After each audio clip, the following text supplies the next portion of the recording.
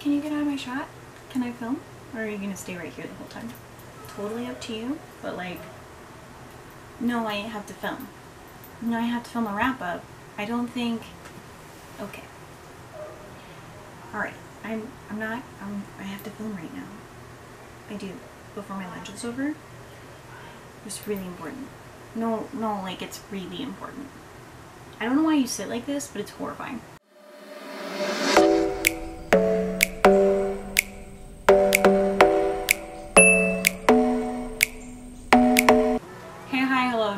Channel, or welcome back to my channel. My name is Mouse Sometimes Andy, and I talk about books and book related things, and today I am going to be giving you all my wrap up. The reason that I am consistently in this setup is that it is the best way of getting lighting at the moment, because my windows are right there, and otherwise I have to use my ring light, and it is actually just too hot for me to do that entire setup and also have my fans off. It's just too hot in the state of Texas right now for me to give that a go, so I will not be doing that. Also, as always, disclaimer that if you hear any kind of beeping, sounds in the background, etc., I live with 7 other animals, and it's any of those things causing that sound. Great. And I have also tried to edit the sounds out, and it's not possible, so this is going to be my wrap up for July. It is July 30th. I'm actually filming it the day before the month ends. I'm quite proud of myself for that one.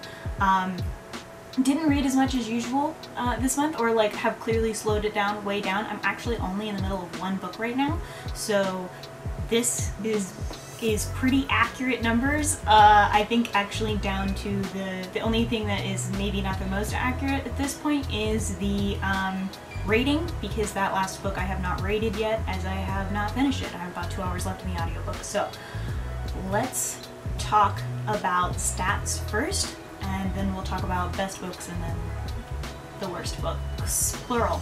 I will be talking about more than one, mostly. I'll get to that. You'll see why in a minute. So for stats this month, I read 66 books. I read 25,262 pages. I listened to 28 days worth of audio. That would be 692 hours and some change. My average rating was a 3.4, and I will get into the details of that in a little bit. Alright, when it comes to types of books, I listened to 59 audiobooks, 6 ebooks were read, and 1 physical book was read. So yeah, definitely just going through audiobooks like crazy right now. That is mostly because of my library checkouts, which I have explained more than once in many different videos, but I feel like I need to explain again. I am listening to a lot of audiobooks that I have had marked as things I wanted to read and things that were on my want to read list on Goodreads. I've been listening to those on at the library, and so that's what we're doing right now. I read 44 fantasy books, 8 LGBTQ plus books, as in that is the main character fit into one of those categories, 6 sci-fi books, 6 thriller books, 2 contemporary books, 4 retellings, 1 horror, 1 historical, shocker, I know, and 1 romance book. I think that is not completely correct. I feel like I probably mislabeled something, because I'm pretty sure I read more than 1 romance. No, I know I read more than 1 romance book. Anyway, no, I know I did. So, but none of them were mind-blowing, so can't tell you which ones I read because of that. I read 44 young adult books and 19 adult books. I also read 3 middle grade books. When it comes to authors, because I actually did essentially 2 childhood rereads in 1 month, the diversity of them is not great.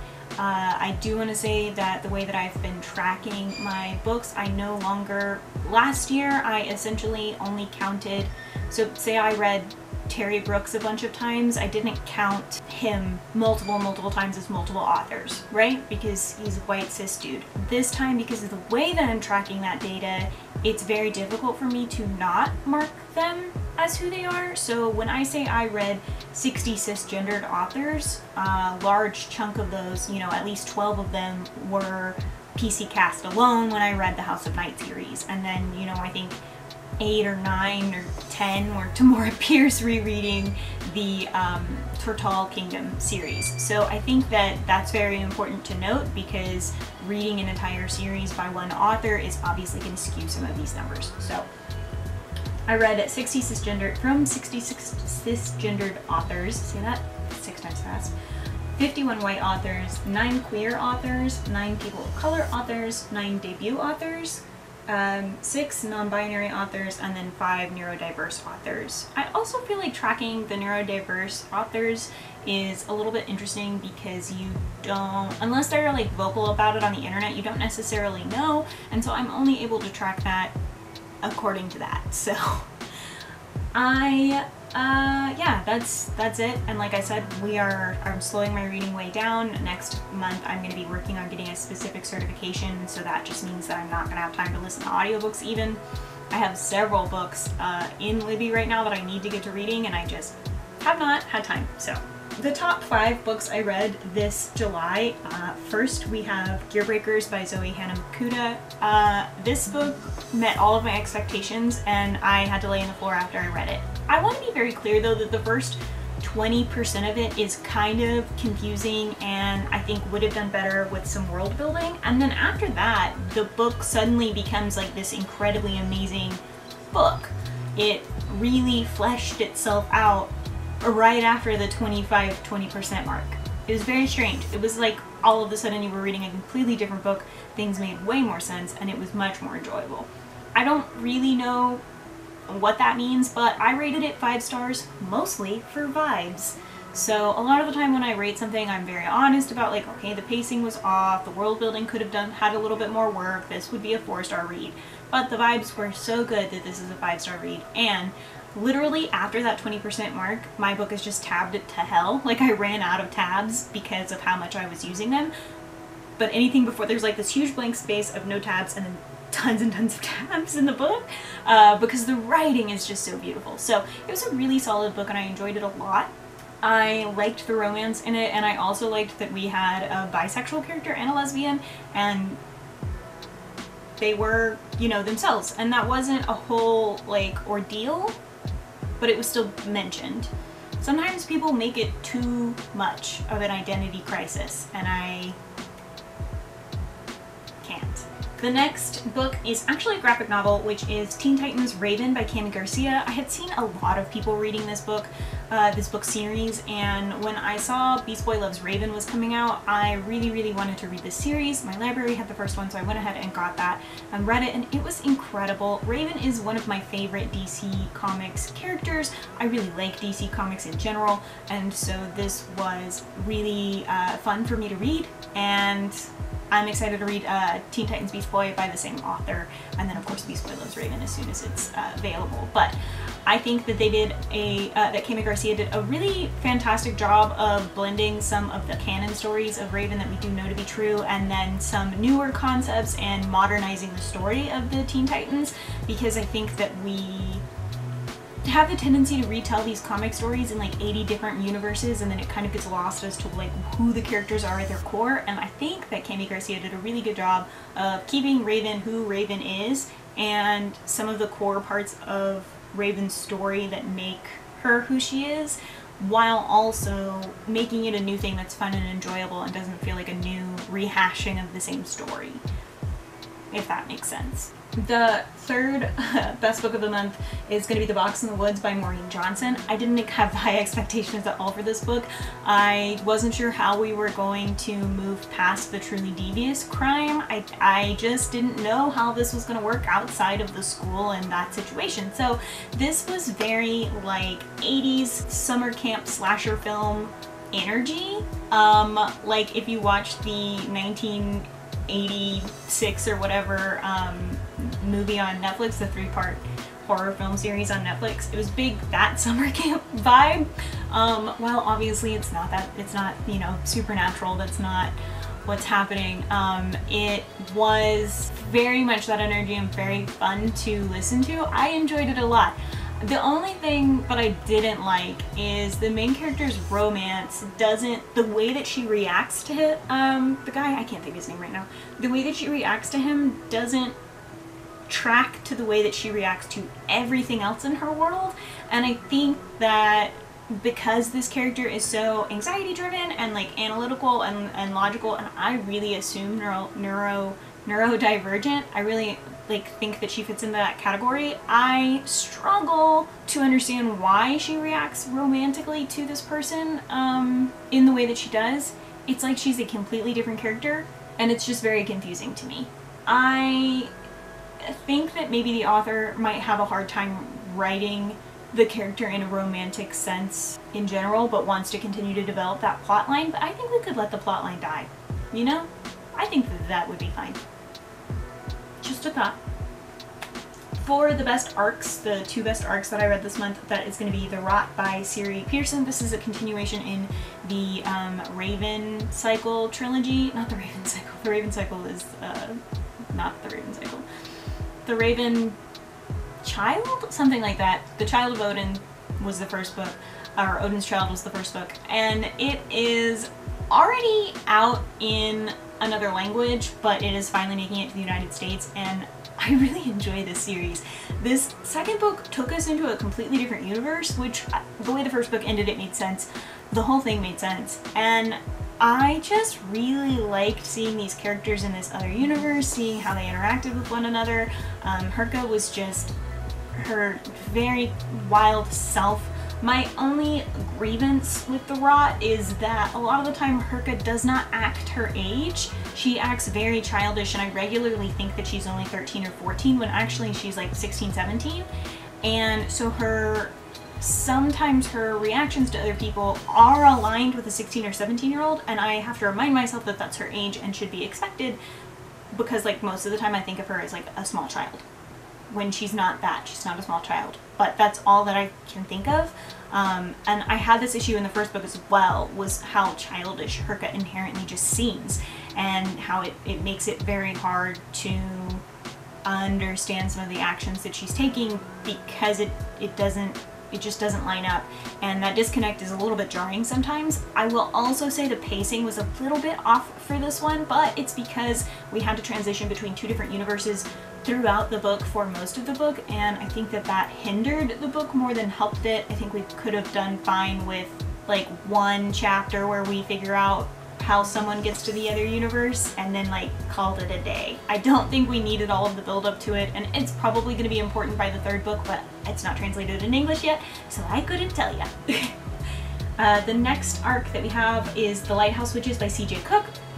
This is kind of a sci-fi thriller situation, a bit of a horror almost, and it pulls onto Irish witch hunting scandals, situations, and how this family of three girls and their mom go to this island to work on this lighthouse for this dude, and they all of a sudden 2 of the girls have completely gone missing. The mother like abandons her daughter in the middle of the woods, and weird, right? So that's in the 80s, and then in the 90s, and then in 2021 the one surviving daughter exists, and she gets a phone call that her sister's been found, and she's like, cool, awesome, I'm very excited. And it's originally her little sister who went missing around the time that she was 8, and when she goes to pick up her sister from the hospital, her sister is still 8, even though it's been 20-30 years.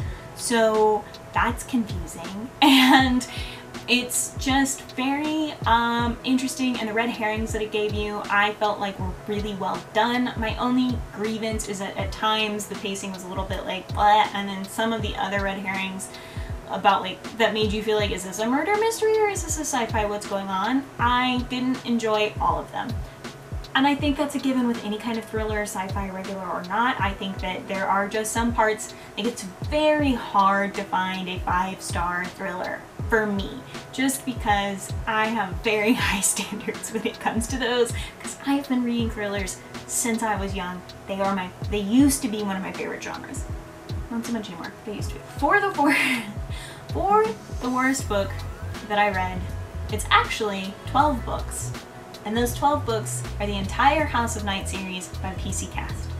Now then, in September, I have a video coming out in which I will explain why these books are so bad. But to give you the short version of it, there are tons of slurs, which I know that in 2010, 2011, and 2012, maybe we weren't all informed that we shouldn't be using the R slur. So I have a little bit, just a little bit, but not a whole lot, because like, let's still don't do it. Like, let's just not use that word. I have a little bit of leeway with it, but the amount that they used it was kind of unacceptable. They had one character whose entire personality was just that he was gay, and our main character would not curse, and so instead of saying shit, she said poopy the whole time, and also used he as a legitimate expression. And she is 17 and 18 in the entire series, and I wanted to hit her in the mouth. There are a lot of other issues with the books, but those are the main ones that made them very hard to stomach. I'm pretty good at rereading my childhood rereads with kind of a outside mindset of, yes, these things are not politically correct now and are not okay, but I do also understand where these things came from, that sort of thing. These books are not that old, first off, and second off, I think that even if I was reading them as a teenager, because I just barely remember reading them, to the point where like, while I was rereading it, I was like, did I actually read these books? And then when I went to my dad's office to find one of the Terry Brooks books, I found the 5th book in the series, and I was like, okay, clearly I owned it, because some of my childhood books are in their library. And that's the only proof I have that I read these books, because I'm pretty sure that if I read them at 18, that I would not have been able to handle the lack of cursing, at the very least, the lack of cursing. Yeah, no. I could go on about this forever, but I do have a video coming out about it, so just watch that instead of listening to me rant about it here, because you guys know that if I get started, I won't stop. Yeah, so that's my wrap up. Very short and sweet. Had to get up there because my video camera did stop recording, but that's because there's like 5 minutes of silence. I hope that you guys liked this video. If you didn't, let me know in the comments down below how I can make it better for you. Are you going to read Gear Breakers? Because you should, but also know that the first 20% is not ideal.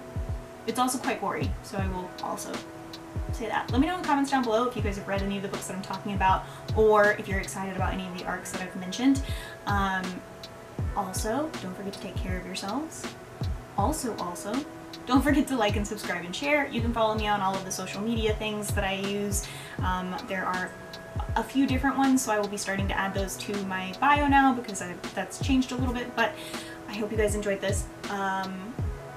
Take care of yourselves, drink your water, make smart choices, have a great rest of your day, and I hope that August is everything that you have wanted it to be. Okay, thanks, bye.